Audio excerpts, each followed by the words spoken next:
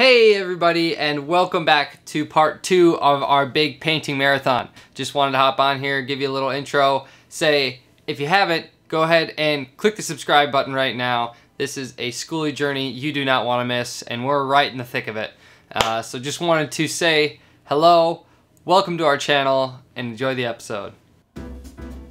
Hey guys, thought I'd hop in here and start giving you some more context during these time lapses. So you can see Nick and I here going ahead and sanding the whole bus with 220 grit sandpaper.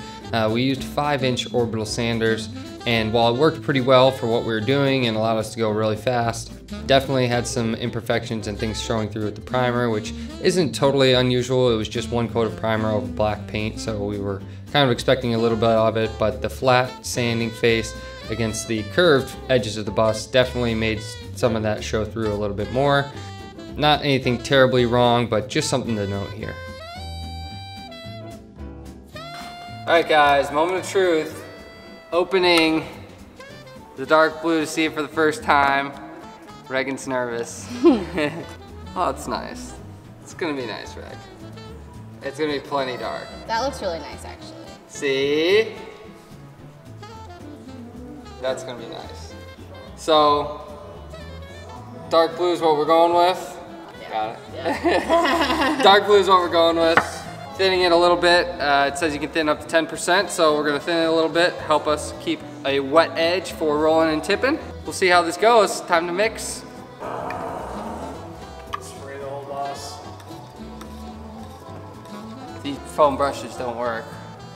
This guy's a liar. You're blaming the guy. I would think that they would, or else $15 a brush. You?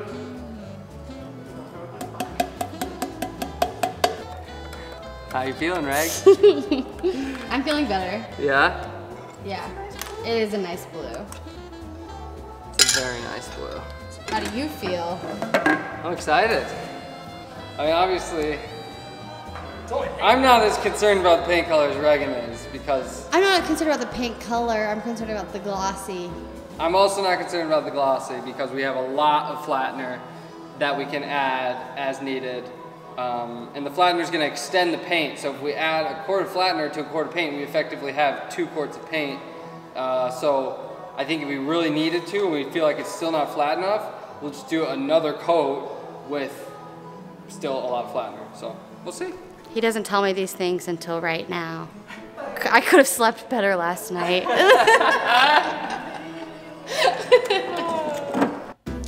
Alright guys, and the color has begun. You can see here we're working pretty well as a team, so wanted to go ahead and explain to you what our method here was for rolling and tipping. As you can see, we had Caroline going ahead and working ahead and getting around the bolt holes, getting in between the windows, getting some of the seams and those areas that the rollers weren't really going to touch very well. Nick was then going ahead and rolling, and Reg was our tipper. So after Nick would roll a small section, Regan would come in and slowly, gently drag over with the brush to get rid of any air bubbles. That's really the whole point of tipping, just to really smooth everything out and get rid of all the air bubbles. One thing to note here, I think we were working in a little bit too big of sections. You know, with paint, it's easy to get carried away and want to paint huge sections. But here, it's really important to be working with wet paint. If you're working in too big of sections and you're letting the paint dry too much, you're going to have troubles tipping it. You may cause imperfections in the end, and the paint may not lay as well. So definitely try and keep working in small sections and working with wet paint. The paint starts to dry up and get tacky. Obviously the paint thinner and adding that helped definitely keep a wet edge, but I would recommend only doing probably about 2 foot by 3 foot sections at the most. Other than that, paint went on pretty easily. Definitely the foam brushes that we picked up that we were talking about there worked better than actual regular brushes. Even buying a professional brush still did not work as well as the cheap foam brushes because it didn't have any brush marks left behind, and it was really nice, had a nice pointed edge to it. So thumbs up to the guy that recommended those to us at the store.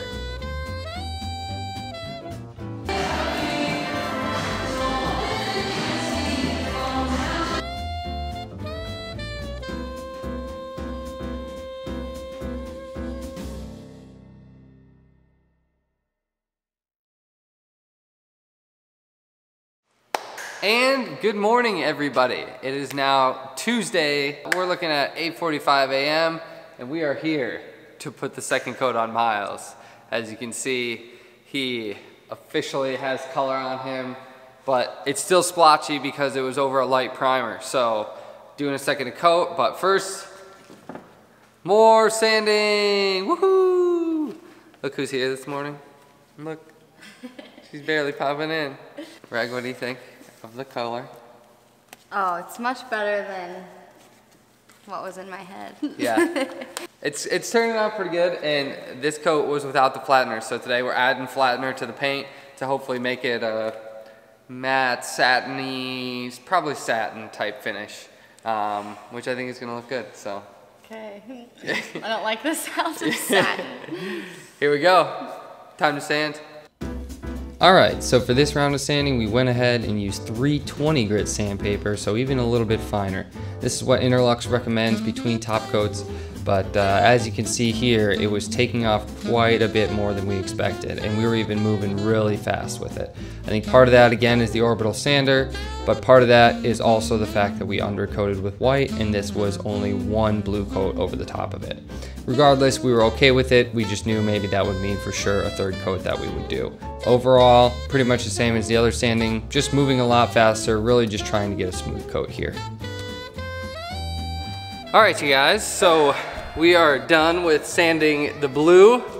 We all look like Smurfs. Now we're gonna do the white real quick, but we're going to vacuum out the sanders, swap to new pads because obviously this blue dust, we don't want getting all over the white, or try to avoid it. I mean, we're still gonna wipe it down afterwards, but the less blue we can swirl into the paint, the better. So, gonna vacuum these and then let's get going on the white. Like I said before, guys, this is a much less aggressive round of sanding. With the 320 grit, all we're really trying to do is get rid of any small imperfections in the paint, maybe any orange peeling or bubbling that there was, while at the same time giving the new top coat a little bit of a roughened up surface to adhere to. After we were done with the painting, just like between all the other coats, what we did was went ahead and wiped the bus down with mineral spirits and then let it sit for a little bit just to completely dry and let all the mineral spirits evaporate off and really make sure that the bus was clean and dry for this next coat. All right, guys, Mona's here to put on our second coat. So one thing we have to take into consideration here is we're wanting to use flattener. I kind of talked about that earlier. I have blue on my face? No, just a mustache. We're gonna use flattener to flatten out the gloss of the paint, but it's recommended that you do that on the last coat. So as we've been sanding here today, we've kind of realized that we may need a third coat for the blue. I think the white is gonna be okay, and part of that is because a darker color you're typically supposed to put over a gray primer, which can help, but still, this paint you're supposed to use 2 to 3 coats anyways, so the fact that we may have to use 3 coats when we undercoated with something that was lighter makes sense. But we want to just do a quick test spot to see how it looks, see if it covers, and then if it does, we're gonna add flattener today. If it doesn't, we won't add flattener today, and we'll do a third coat and add flattener then. So let's see what it looks like.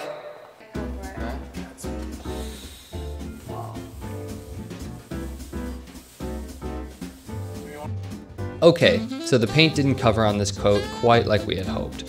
A few light spots were still showing through, but that's okay.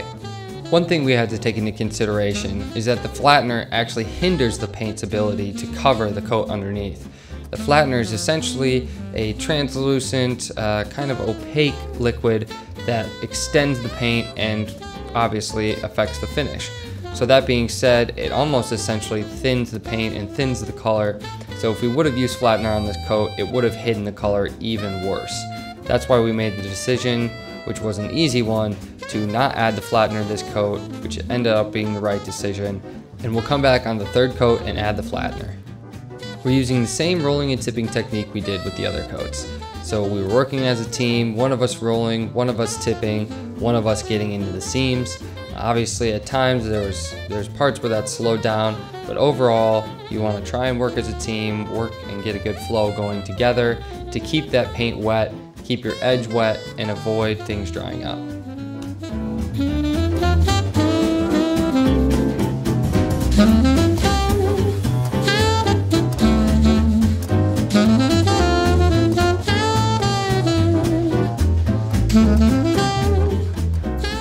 right, guys, and we have our second coat. That's all we're gonna do for today. We thought, obviously, we were coming here and we were gonna get the second coat done on everything, and everything was gonna be fine and dandy, and that was gonna be it, and we were gonna have a blue bus. Well, we have a blue bus and a white bus. The white only, we didn't do another coat on it. We're just kind of crunched for time, and I've got something this evening, so I wanna get home and not be rushing to that. We have to do a third coat anyways on the blue, so we just left the white for today, because that's probably only gonna need 2 coats, we're thinking. Fingers crossed on that. But either way, we'll be coming back to do a third coat for the blue. So that's it for now. It's looking awesome. Maybe I'll give you guys a quick walk around here just to give you a status update. So it looks much less splotchy than yesterday. The color has gotten darker as well. Which we want. Which we want, yeah. The color is much more of a dark navy. But we still got some splotchies. It's much glossier, which, like we said, the gloss is going away. So what do you think? Of the gloss going away? Of everything. Oh, I think it's turning out great. Oh, like I said it would. Oh, huh. Funny how that works sometimes. So yeah, the white you can see here. It's covered pretty well. There's just some spots that came up as we were sanding this morning, but I think those will hide well with that second coat of white. But yeah, look at how shiny that is. Look at how shiny. It's a mirror. I know, I hate that. I can see myself better on the side than I can in the window. Check it how good that looks. I'll give you a full step back here. Wow. Wow. I don't know about you guys, but I think that looks pretty dang good. So yeah, we're gonna call it here today. Don't know when we're gonna be back for the third coat. This was gonna be our vlog this Wednesday. It's gonna be I already started editing it, and it's gonna be a really long one, it looks like. So maybe I'll make it a part 1, part 2. So I can put a video out Wednesday in case we don't get here to paint by then. So that is tomorrow, yes, so that's probably what I'm gonna do. But we will see you guys when we are coming back for coat number 3 and coat number 2. So hopefully the finish of this part of the bus, because we still gotta paint the ceiling. So always more to be done, but we're stepping in the right direction and it's looking good. Right, Reg? Right. Right. Not great. Not great? The glossiness. It's really hard for me to imagine without it, but. The glossiness doesn't look, it's glossy in here, but if it was outside, it would be mega glossy for sure. Which yeah, so let's is be why we're not outside. Yeah, Reg would be freaking out more. But Flattener's coming to fix all that. So we will catch you guys when we're back for the third coat. I ended up coming back last Thursday and putting what was supposed to be the final coat on the white. After testing a spot with the flattener, it hardly covered it all, so third coat all around it is. Unfortunately, that's gonna have to wait until next week's video. We've got one final weekend of painting coming up so we can reveal the final product in next week's video. Thank you guys so much for watching, and don't forget to subscribe if you like what you're seeing. We'll see you next week for the final reveal.